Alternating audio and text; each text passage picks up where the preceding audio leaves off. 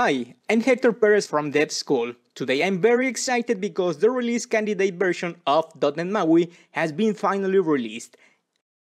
And this news has been extended through a blog post from .NET team, and basically it's indicating here that they are announcing the availability of this release candidate version. What does this mean? Well, it means that the SDK as such is now complete on the API side. It is ready so that the different libraries that want to solve the problems related to .NET MAUI can update to this version of .NET MAUI and also follows the path to the GA version or general availability for the compatibility part. And it also tells us that as part of the other versions of .NET in its release candidate format, this release version also supports a go-live policy, which means that .NET MAUI is supported by Microsoft for production applications. This means, of course, that you can now start producing production-ready applications. The APIs will no longer change as much as they did in the preview versions. In other words, we can now start producing content for learning. We have here, as part of this publication, some information about .NET MAUI. For example, how to perform the installation, some instructions to perform its installation on the Mac, and other information of interest that we will be seeing throughout this course. I will be gradually releasing material for you to learn how to create applications with .NET MAUI. We're going to have a whole complete course about different things you can do with .NET MAUI. We're going to create a lot of applications.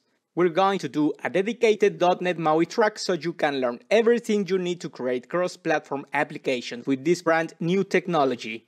And also, as part of the information that's been released, we see that as part of the planning for .NET MAUI, we have the RC1 version, which is the one that was released today. And we're going to start this training so that you can learn how to use and get specialized in the world of .NET MAUI. I hope you are as excited as I am to start this training.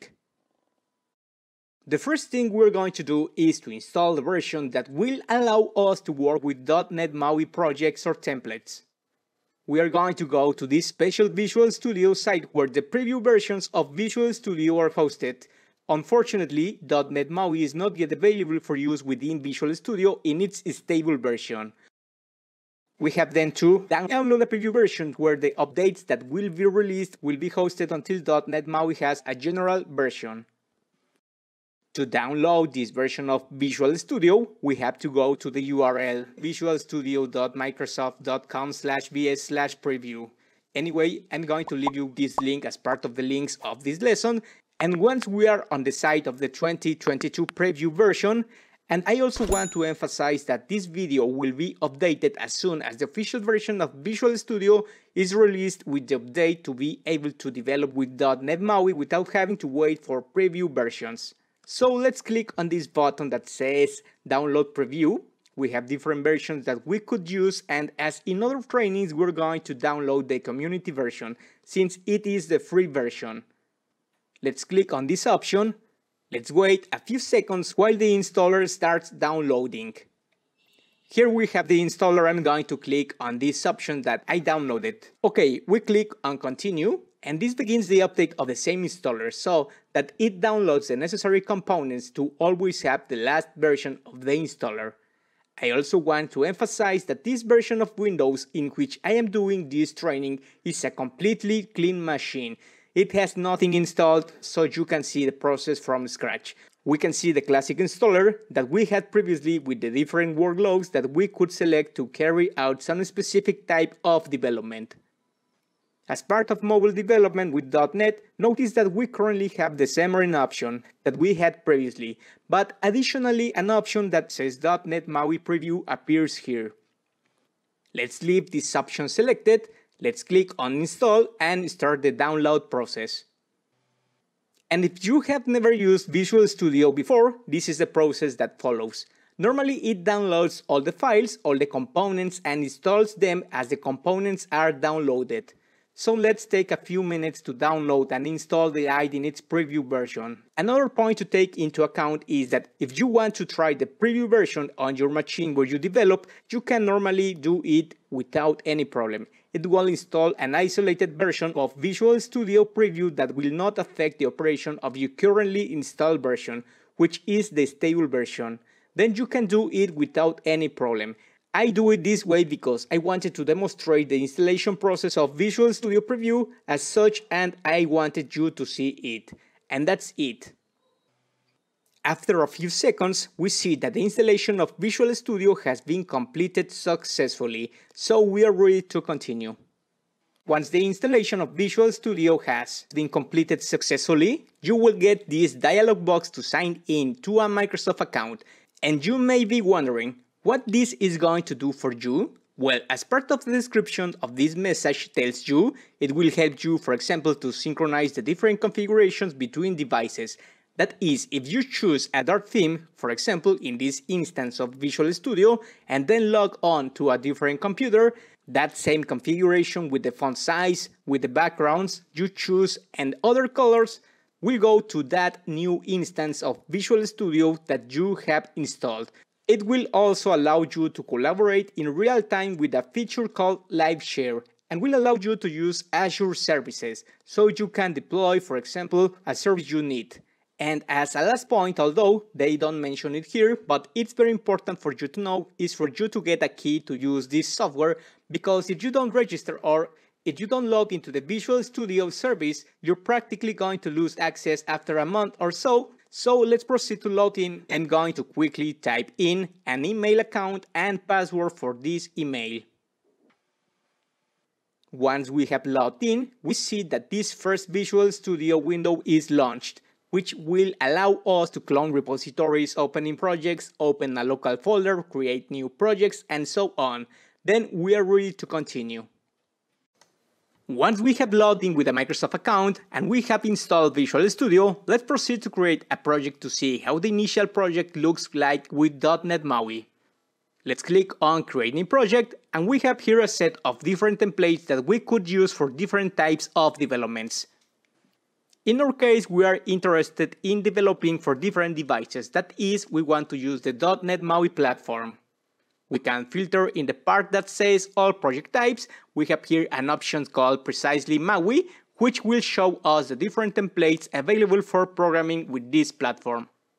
Let's select .NET MAUI App Preview to see how this template looks like. We'll click on Next, and as part of the project name, we can leave this name by default, since we are only going to examine how the project looks like, and we click on the option that says Create. Once the project has been created, we see that in the lower left part we see this message that says that the new Git packages are being restored. Therefore, we're going to give it a few seconds while it finishes its restoration. After waiting a few seconds, we see that the restoration has been completed, and we get this message or this window that tells us that we must accept the license for the use of the Android SDK. Let's indicate that we want to accept this license. And if you have not previously installed the Android SDK, it will start the process to start downloading the corresponding SDK so that we can create applications based on this platform. So let's give a few more seconds while this process is finished. Once the task has been completed, we're going to proceed to compile this project to see that everything works correctly. Let's right-click on the MAUI App 1 project, click on Build, and let's see what happens. After a few seconds, we see that the process has been completed successfully. We can know this because in the lower left part, it tells us that the project is ready. And also in the output window, it tells us that a project has been successfully built. In .NET MAUI, we're going to have a single project that is going to host each of the configurations for each of the platforms. See then that we have a single project, and within this project we have some sections or some files that we already previously knew if we had worked with Xamarin. For example, the dependencies part.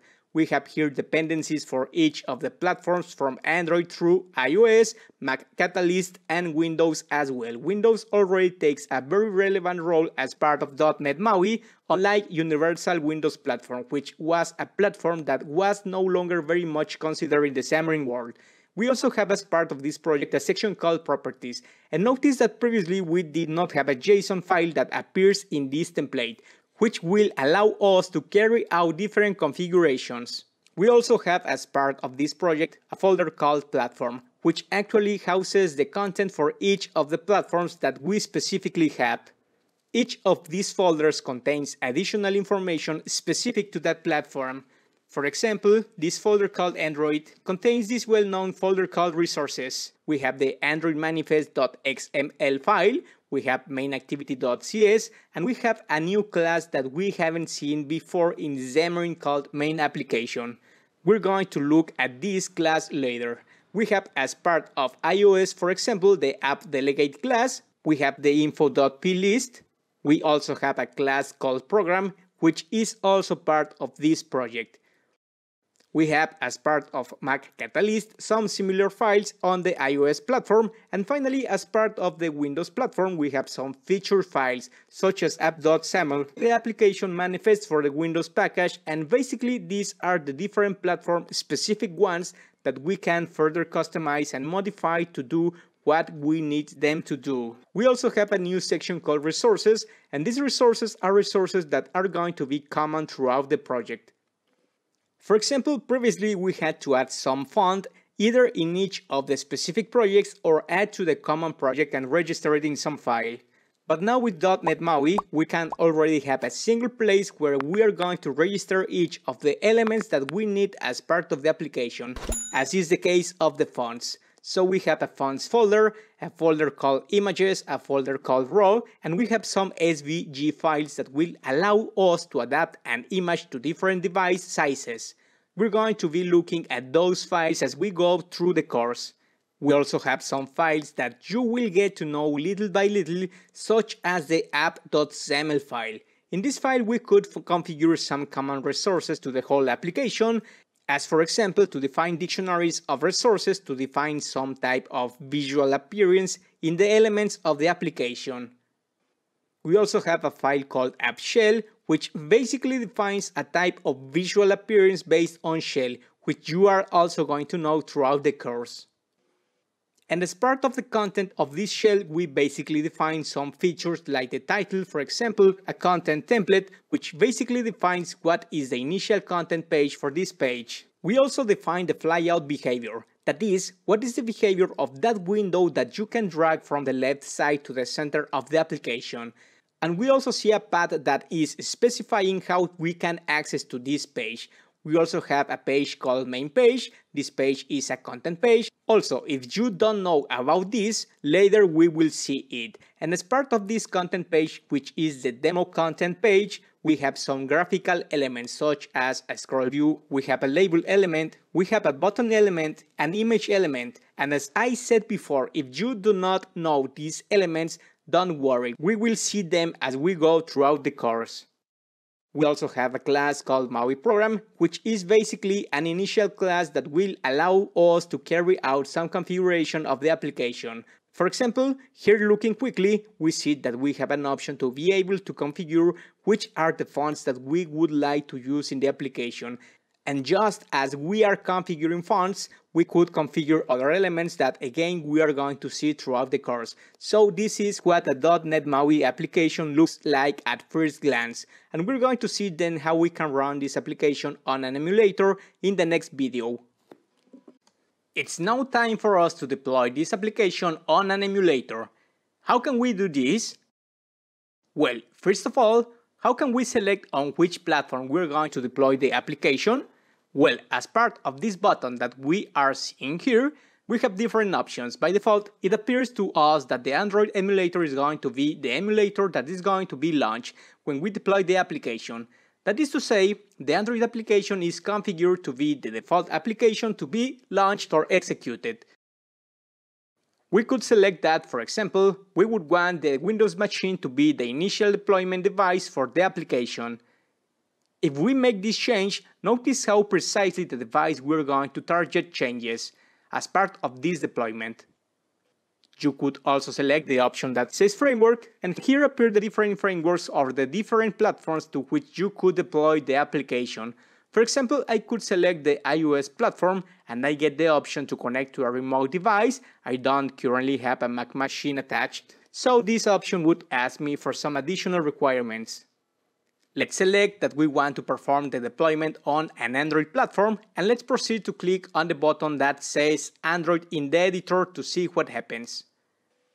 If you get this window that we see here, select the option that says yes. And this is because it's going to start this window that will allow us to manage different Android devices, which we will be able to manage from the same Visual Studio.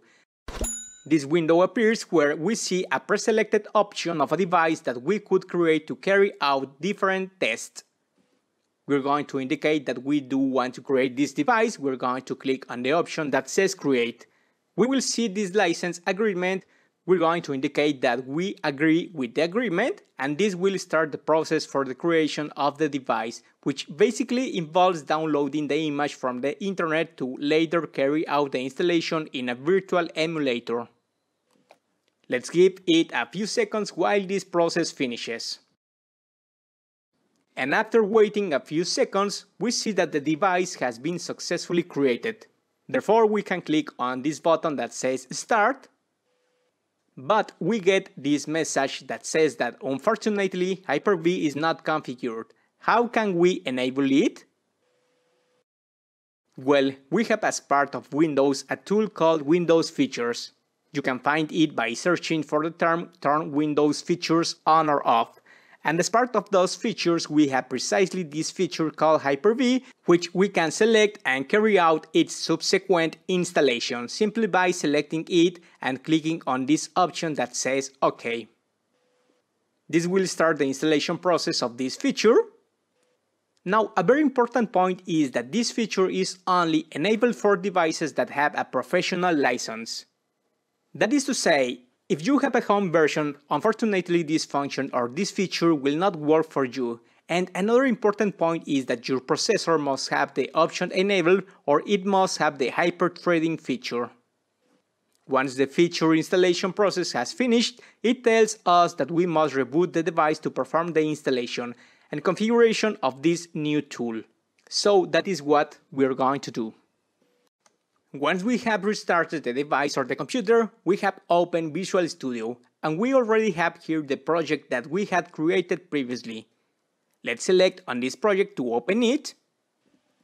And once we have successfully opened it, notice that at the top we no longer have that legend that said Android emulator that we had previously, but we already have this option of the virtual device that we created earlier. Then we can proceed to click on this button to start the emulator. Here we have it already.